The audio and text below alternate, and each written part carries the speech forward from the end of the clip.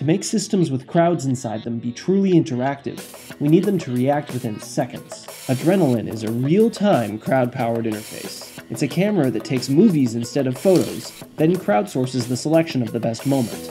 The entire process takes about 10 seconds. Instead of approaches where workers come and go over a series of minutes, we've developed techniques for synchronous crowds.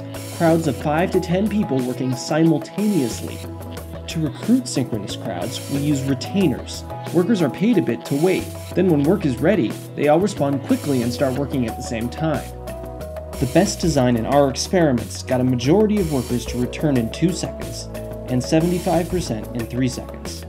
To choose pictures quickly, we created the rapid refinement algorithm. In rapid refinement, the system narrows the search space as workers start to agree.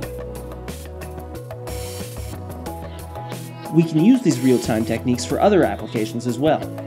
A/B is a quick feedback platform for snap decisions. Give it 2 options and get 5 votes within about 5 seconds. Puppeteer uses crowds for creative tasks. Go into Photoshop and add control points to a figure, then ask the crowd to articulate it.